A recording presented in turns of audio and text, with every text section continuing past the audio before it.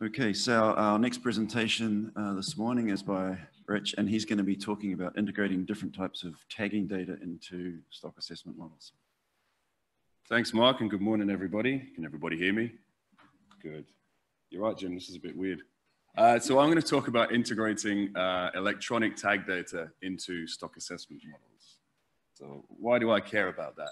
Well, I tend to do a lot of work on large pelagic species, and you can't get this kind of data for every kind of species, but it is a lot of the kind of, most people who work on pelagic species like nothing better than pinning something to an animal or inside it. So we do have a lot of this kind of data, but today it does get used, but not traditionally in that integrated assessment kind of sense, right? We look at it, people have probably been to meetings and seen lots of really cool tracks of animals, but it doesn't always tend to make it into the models. So what I want to talk about today is how we might go about doing that. This is really weird because I can't even see what you lot can. Can I change this? Yeah, cheers. Yeah. I do want to look at you. I don't want to just look at that, but it would be good to know what you're looking at. Yeah. Is that right? That's not the point of this process, Jim. Come on, mate.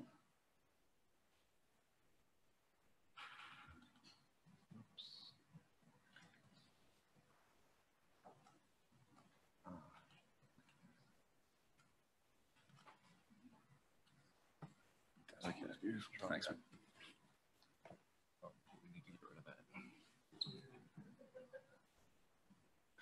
I'm going to get the prize for most awkward in 2 minutes. That's great. Thanks, Simon. Back on. You're welcome.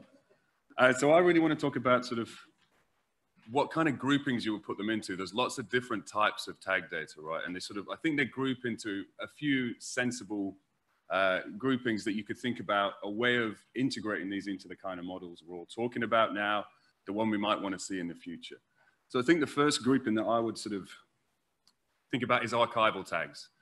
They require someone to essentially, they're kind of like conventional tags, right? You need somebody to recover it and to report it. But if you do get it back, it's kind of like a conventional tag with the added bonus of it tells you where it went as it was at liberty.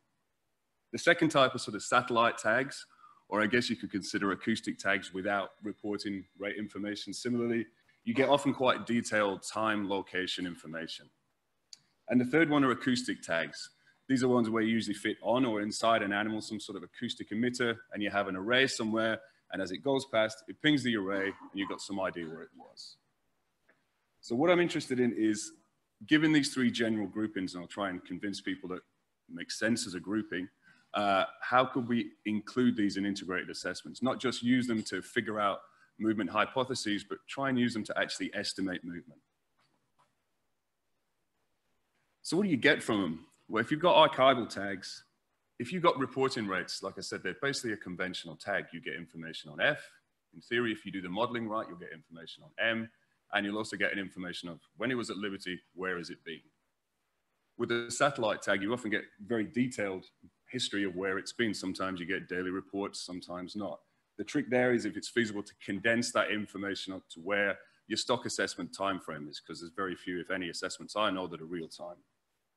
You also get some sort of tag and mortality information from a satellite tag. Like if you're watching a satellite tag and you're pretty sure you've put it on, if suddenly it stops moving, there's usually only one reason why that happened. It's probably dead. For acoustic, you can sort of think of this will give you information on total mortality. It's not really going to give you much on fishing mortality. It'll probably give you the cumulative effect, because if you keep seeing that tag, it must be surviving. So it's got information on survival. You can't really pin that down to F, but it gives you that survival information. And if you have a decent detection array, that should give you a balanced spread of where it's been. The additional wrinkle is with acoustic tags, you have to figure out what that observation probability is. If you set up an array of receivers, depending on how that animal's swimming, it's not always going to ping off that receiver, even if it goes close to it, right? So there's a chance that you'll miss it. But that's anyone who's seen sort of Cormac Jolly Seaver models or things like that. That information is sort of embedded in the data. You just have to tease it out. And I think that's why they sort of go into these three groupings. What are the generic challenges? Well, I don't think it's feasible to do one eTag module, mostly for what I said in the last slide, because they each have different requirements. The probability models for each of them is slightly different. But I do think it's feasible to do module, whatever people want to call it, for those kind of groupings in certain circumstances. So data compression is the big one. Often with this kind of data, it's really detailed. Sometimes for acoustic detections, for some of the things we have, there are 100,000 detections over maybe 3 years.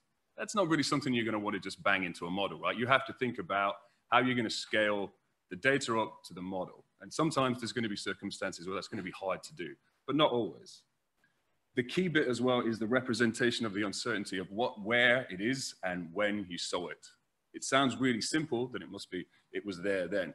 The reality of a lot of this data is it's quite uncertain, especially at the assessment scale, where you saw it and when did you see it. So there's a few little wrinkles to sort of represent, but in general, if you can manage the data compression side of things, I certainly think it's doable. The other thing is obviously covariates. I mean, simple ones, Nick touched on it yesterday, was age or length, but some things it could be, I don't know, moon phase or whatever, but the general thing about including covariates to help you model the movement correctly. So I've got 2 case studies. The first one is southern bluefin tuna. It was essentially a simulation evaluation piece of work to look at conventional archival tags and catches. And the idea was, what does it really take to estimate age-structured M, age-structured F, and movement? Can you really do it with just conventional tags, or do you need archival tags as well? The second case study is South Pacific striped marlin. It's a bit simpler. It's basically conventional and satellite tagging only. I'm only estimating movement, and it's a quarterly time step with 2 regions. So it's pretty simple. But there are 2 examples that hopefully show there's 3 of the 4 data types you could possibly use, and how I think you should or could be able to integrate them into these kind of assessment models. Well, Nick sort of presaged most of this yesterday, so it's pretty useful. I think if I understand most of the general models, they have different ways of parameterizing that spatial transition matrix, but they all tend to use one. I'm pretty sure Multifan does. I'm pretty sure Synthesis does.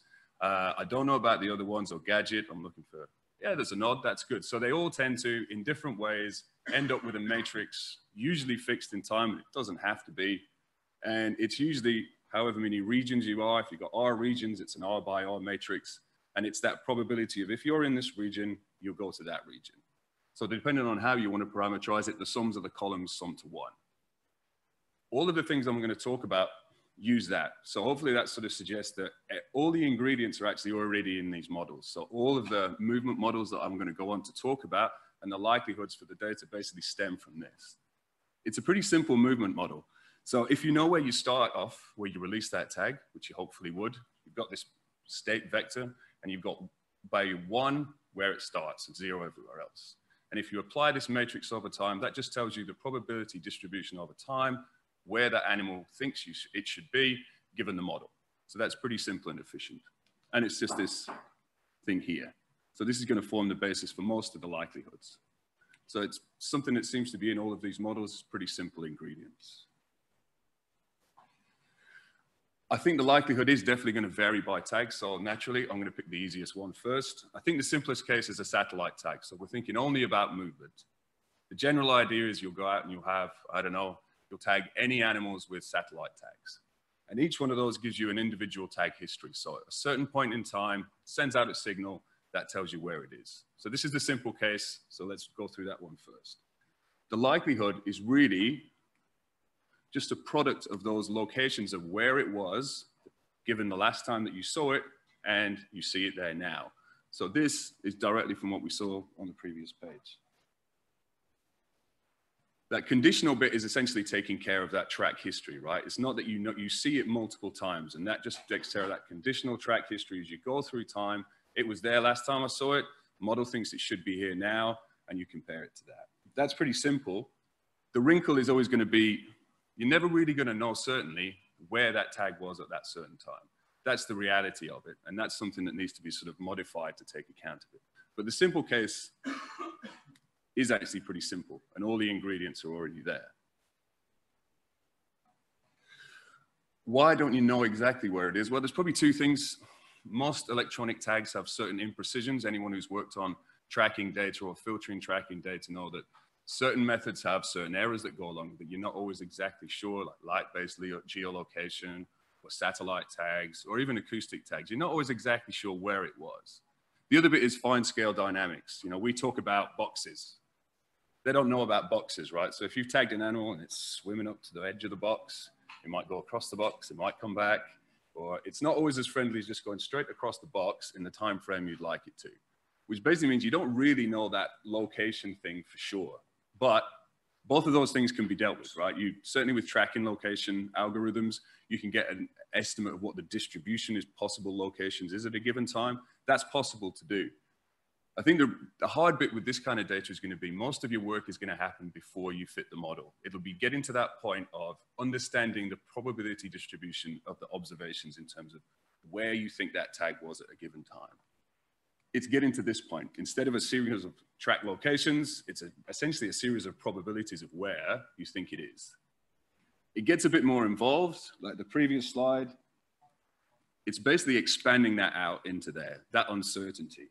So the first bit here, it's basically where do you think you are now, given where I last saw you?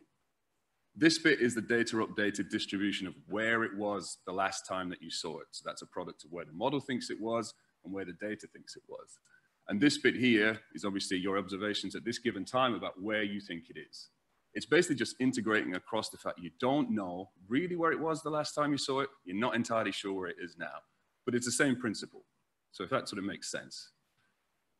You can write it in a very esoteric and efficient way. Some people know probably what hidden Markov models are. I imagine a few people have worked on them, but I'm just trying to get across that uncertainty and the fact you're never really sure, really, where it was. But this can be recast in a really efficient way as a hidden Markov model. All right, that's the easy one with satellite tags. Archival tags, if you have reporting rates. It's basically an additional likelihood structure. Most of the models you have for conventional tags, it just builds on that. Like for the SBT case I'm going to show, it's basically, people know the Brownie model, spatial Brownie model. It's the best way, I think anyway, to estimate M and F from tag data. It's basically a spatial Brownie model with a little bit of, you've got that track history in between. So you basically embed the track history into a spatial Brownie model. It's easy to say, it's horrible to look at, but it is doable. All of the ingredients are there in the models to do. For acoustic tags, you have to take account of survival, obviously. You get these detections over time. You have to model the probability that it survives through time, and you also have to estimate the detection probability as well. But again, if you cast it as a hidden Markov model, it's basically embedding a spatial Cormack-Jolly-Sieber model into this. That's really all that it is, and it's fairly doable. All right, so I'm going to move on to the case studies. So the first one is southern bluefin tuna. This was a simulation study to look at the utility of archival tags. They're not cheap, and we certainly get the reputation at Saro of just always asking to go and tag stuff. Unsurprisingly, people wanted to know, well, we want to know what you're going to get, you bang for your buck. Are you really going to be able to understand movement better? Because we've released a lot of conventional tags. Is it worthwhile? The data sources are conventional tags, archival tags, and captured age, which just scales everything to abundance. The key questions were really, how do you disentangle age-based mortality in terms of fishing and natural and movement? That's quite a lot to ask. Some are of the view that you can do that with conventional tags only. Hopefully I'll convince you that might not be true, but certainly in this case, it was to ask, can you really disentangle all these three, and do you need archivals to do it? So just to give you a rough idea, on the left, in the summertime, these red bobs here are the release locations and the recapture locations of conventional tags. So a large proportion of the animals seem to come here in the summertime, feeding, hang around in this place called the Great Australian Bight. Then in the wintertime, they disperse into the Southeast Indian Ocean and the Tasman Sea to go and feed on the feeding grounds here. This is usually between the ages of about 2 and 5. After that, they never come back to this location. So it's very handy to be able to tag from here. There's also a fishery there every summer. So it's one of those places where we can release tags and also get them back. But there's also obviously recaptures in the long line fleets. So it sets up the idea for the model in the sense that for the summer, proportion of the animals are here, they get fished, we can release the tags. As you get to the end of summer, a certain fraction of them disperse into those 3 areas in the Southeast Indian Ocean and the Tasman Sea. They are fished, we get some recaptures back, hopefully. And by the end of that summer, a certain fraction of them decide they're going to come back, and a certain fraction of them stay. So you can sort of see the motivation for that structure given that kind of recapture and release profile. So what we really want to know, and the key question here as well, and it's one of those things that's quite common, I think, to a lot of tagging programs, you don't get to do releases in every single area. Often you're quite restricted in terms of where you can actually release tags. And in our case, it's pretty much restricted to here. So that makes it quite difficult sometimes to estimate movement because you're not releasing animals here. Hence the possibility to use archivals because they can fill in the gap for you.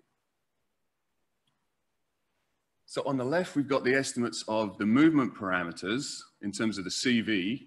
Going up here, it's the number of archival tags. Coming across the x-axis, the number of conventional tags. And here are the two natural mortality parameters. And you kind of see, the more you increase the archival tags, you seem to get better estimates of movement. The CV is going down as you increase that.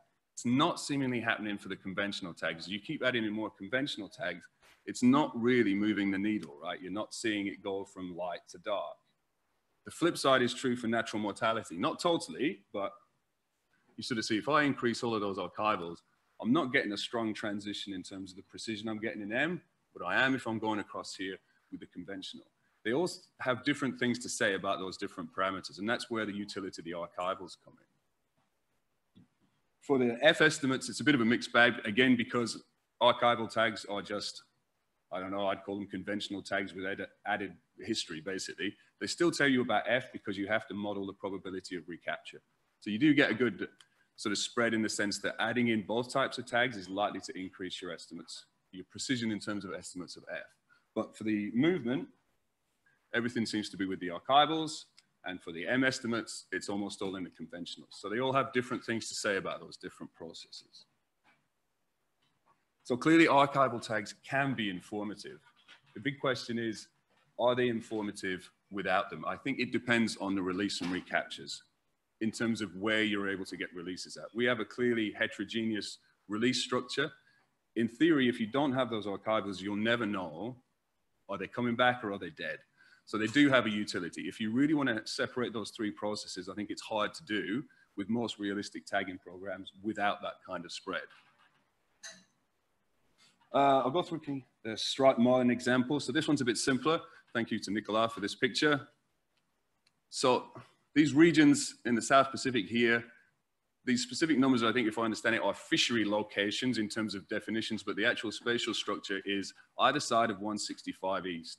This sort of artificial thing, it's not that artificial. It seems to be a significant biogeographical spot over which there seems to be differences in migration and other things. So essentially it's about figuring out how many striped marlin go that way, how many striped marlin go that way. So this is, I think, 73 tracks, estimated mean tracks of striped marlin. The yellows are animals that were released this side of the line, close to Australia. The green ones are released just to the right of that line, but close to it. And the black ones were released, I think, just off New Zealand. And this just gives you a different plot through time of year. So instantly you can sort of see, this is satellite tags. They don't tend to stay on for very long. I think we got a max of about a year in terms of time at liberty for this.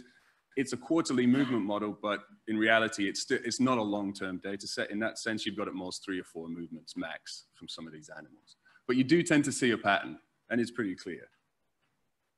They don't seem to want to go that way, but some of the New Zealand releases do cross that line. The other bit is we've got conventional recaptures. Now, this is a recapture only model because I'm only estimating movement. Why am I using recaptures only? Because I don't want to bother about M, I don't want to bother about F, and I don't want to bother about tag shedding. I just want to know movement. You can sort of think of them as a PSAT with one observation. You have to make minor adaptations for the relative probability of recapture in a region, but it makes it easy to estimate movement if you just consider recaptures, not the releases also. But the recaptures also say something fairly stark. There were 61 recaptures that were released in the Australian zone, and none of them were recaptured on the other side of the border. Region 2, there was 26 recaptures there, but 10 of them were captured in Region 1. So it seems to back up what it's saying. There seems to be this asymmetric movement from that New Zealand South Pacific side into the Australian zone, but not the other way, which is lucky for us. So we integrate these two data sets given the sort of likelihood structures I've shown. And sure enough, what you see is that you can fit. Trust me, there is a blue line behind there. It's probably the best fit I've ever had, but it is there. And these are the fits to the given recapture release region 2, the fits from 1 and 2. So you can integrate these two sets of data together in the same way that you could do it. You could do this very easily within a stock assessment model. None of the models are different. All of the ingredients are the same. But it's a really good way, I think, of estimating movement directly. So wrapping it up, I don't think there's any technical problems with doing this. I think all of the ingredients, they're already there. Everything I showed you today and used today, they're already there in most of these models. I think the grouping makes a lot of sense. I hope so. Archivals with reporting rates, I think they should be treated on their own. Satellite and archival tags where you've only got reported tags, not releases and reporting rate information, you can use those the same way as satellite tags because they still give you a track. And acoustic tags you have to treat a little bit differently. But all those ingredients are there. Now, I mean, I've used 2 examples that work because I'd be a bit dumb if I didn't. But there are obviously going to be wacky model dynamics and fieldwork choices that aren't going to work in these kind of scaled up in time model. If you've got, I don't know, every time there's sunspot activity in a J in the month, they all go to one corner of one region. That's going to be pretty difficult to represent in these kind of models. But you'd hopefully realize that before you try to do it. Equally, if someone just goes out and tags animals in one corner of one box, that's probably not going to give you representative information. But that's, if you put crap in, you're going to get crap out. But I think if you do it right, it can be done. With the SBT example, it showed that if you have archival tags, you can disentangle all those key processes. And with the stripe modeling, that you can pretty easily use data to estimate movement directly. And I think I've got on a bit, so I'll leave it there. Thank you, and I'll hopefully answer some questions. Okay, thanks, Rich. We have quite a bit of time for questions. Yeah, Jim. Thanks, Rich. Just on the hidden Markov part, would you take something like a Kalman filter distribution?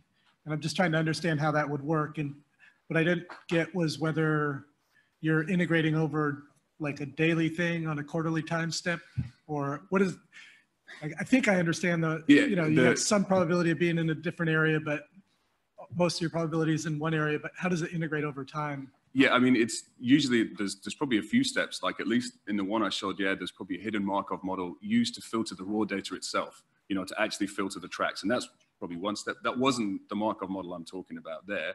That's more that forward transition of the probabilities. Now, if you want to filter back, you have to go backwards in time to get filtered tracks of where you think it was.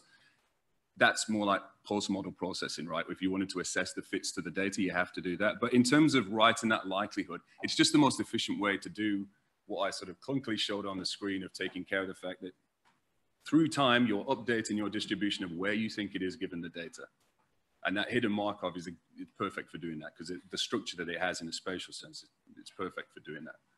So that's probably a somewhat obtuse. I'm happy to go into detail later if you want. Yeah, just to clarify that, if your archival tags record the location every day, but your model is basically quarterly, how do you deal with the difference in that spatial other temporal stratification? That's the hard bit. Like it's one of those things. I think a lot of the work, if you are going to use this stuff, is done before you really put it into the model. It's getting a sensible aggregation. Like for the SBT, it's reasonably simple. The model was structured in a seasonal sense that most of the animals, you look at the tracks, they're there in the summer and they move out in the winter, and they either stay out in the winter or they come back. So those transitions are usually well defined. So you can block chunks of the year where the location is effectively almost non-perfect. There's some cases with the stripe modeling which is not going to be that clear. So I think if it scales up, you'll probably know about it when you look at the raw data. If they're really moving around really rapidly relative to your spatial and temporal scale, I think you're going to struggle because that's not capturing the fine scale movement. So I think it definitely has those limitations. Yeah, Anders, you had a question?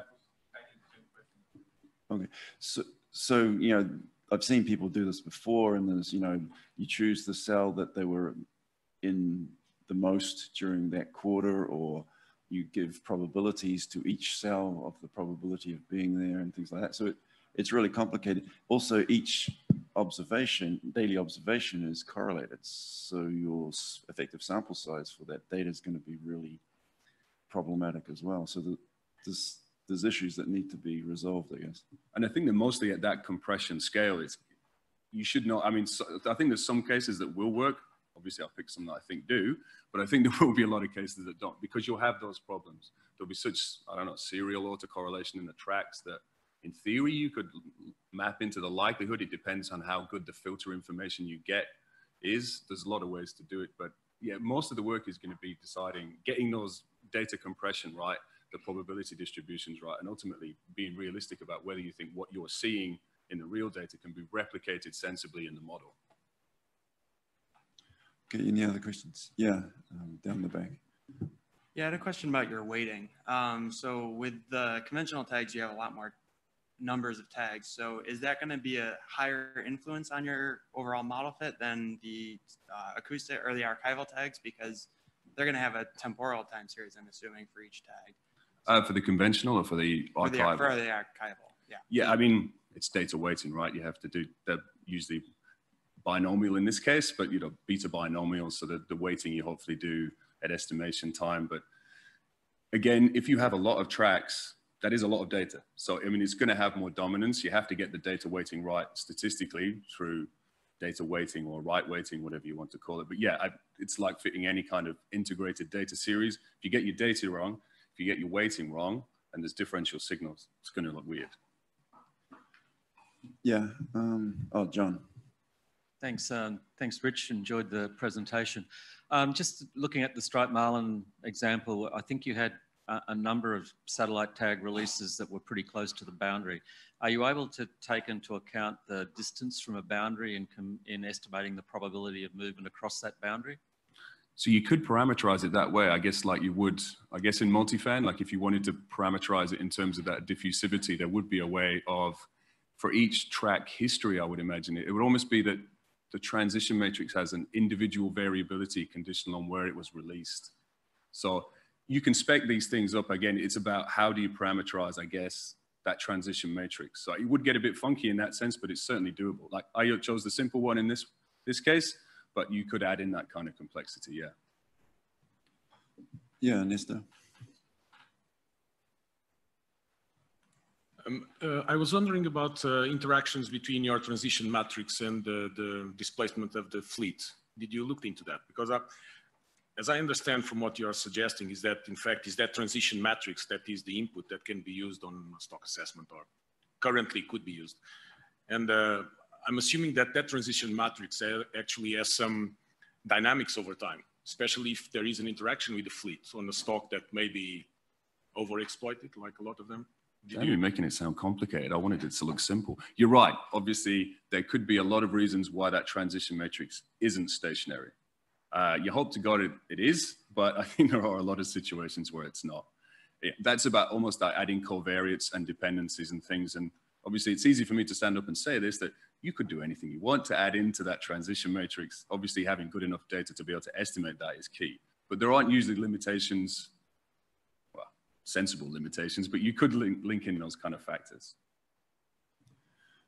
Okay, I got another question. So in the recapture conditioned analysis and the satellite tags, is there any situations where the fishery or other components of the model might influence the results? And if not, would it be better to analyze the data outside the model to create the transitions and then put them into the model as priors on movement or something like that?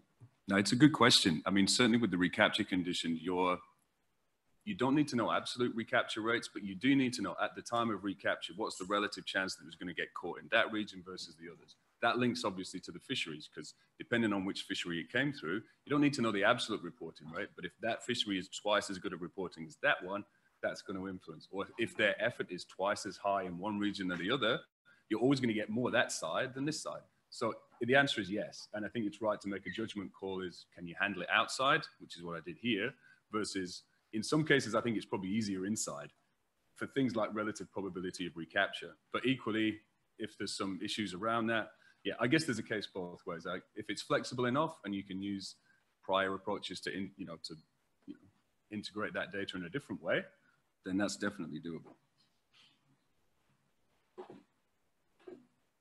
That's Rick. Following along on that, we're just thinking that it could be that the probability that a significant part of a fleet has moved to an area so that it can do recaptures is partly dependent upon a large fraction of the fish having already moved to that area and been detected there. So I'm worried a little bit about dependency of the estimation on the movements themselves. Yeah, I guess you're right. We should probably give fishermen some credit sometimes. They probably know reasons to go to places and they're not independent of what you're trying to measure. So, no, it's a good point. Okay. I think Adam had a question. Yeah. Yeah, just really the comment about making sure that your tagging design is fit for purpose as well, because you're applying these movement coefficients essentially to transfer the whole population by age class, assuming a homogeneous distribution of that population within the area. And so I think caution needs to be applied when you look at how your tags are being distributed in that area to come up with those coefficients. No, I think it's a really good caveat, and probably a few of us have always been stung by you getting tag releases from people that did not consult you as to the tag design, and you turn around and say, well, why did you do that? That's pretty unbalanced, and there's not a lot you can do with it at that point. If the data's unbalanced, you're not going to get sensible stuff out. So it is a good point that, well, I guess that we should be involved in tag design programs and talk to people. I think it's an important thing to factor in. Okay, thanks a lot, Rich.